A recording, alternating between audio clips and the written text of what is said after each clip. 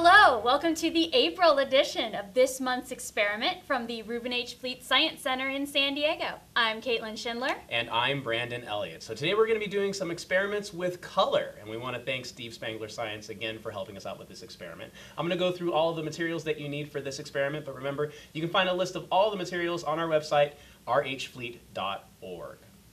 Okay, so here we go. We are going to need some milk. Preferably whole milk in this case. Whole milk or one with a lot of fat, like half and half. Whole milk works best. We need some pie plates, some plates like this, food coloring, which is what that is there. We have some Q-tips and some dish soap.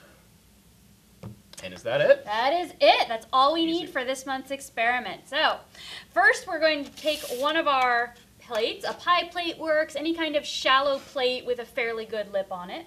We're going to pour in milk until it completely covers the bottom of the plate. All right. All right. You may want to let your milk get to room temperature before you do this. That can make a little bit of a better experiment here. Okay. All right, so now we're going to put one of each of the four colors. We're going to put a couple of drops into the center of the milk, right? All right. All right. I got the green and the red. I have, there we go. All right, right And in the I center. have yellow and blue. Awesome. There we go. Okay, so now I'm going to, all right. I got a cotton swab here. Now, let's see what happens if we just put the plain old cotton swab right in the middle. Okay. Nothing. Nothing. All right. Now, what happens if we put a little bit of soap on the end of our cotton swab here?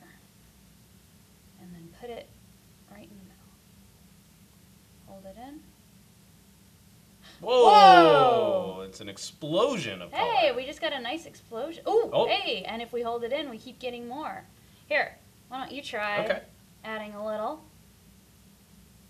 Okay. I'm going to go on the other end here. Whoa! Whoa! Ooh, put it back in, put it back All in. over the place. Oh, that's really cool. Very cool. All right. So what's happening here is that milk is mostly water, but it also has a lot of other molecules in it, like proteins and fat.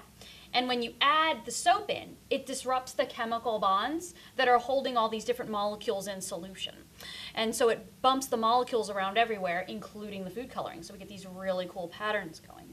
Now at the same time, this soap here is forming little clusters of soap molecules. Those are called micelles. And adding that soap, it causes swirling and churning whenever a soap cluster meets a little fat molecule. And then one final thing is that in the beginning, a lot of that food coloring was sitting right on the surface of the milk. And when we added the soap, it disrupts the surface tension, so that makes our food coloring start to zing around everywhere. And look at that. The colors are still changing and moving, Yep. even though we're not even touching it anymore. Right, That whole reaction's still going. Exactly. The soap is still going around, bouncing into the fat, and causing these really cool explosions to happen. Nice. Well, very cool. Excellent. So yeah, at home you could see what happens when you use more soap or less soap. What happens if you started off putting the food coloring around the outside instead of in the middle. See what happens if you put soap in different locations. There's a lot of things you could do to change this experiment up a little bit. All right, well, thanks, Caitlin. And thank you for watching at home. Be sure to check us out next month. And until then, remember, Do try this at home.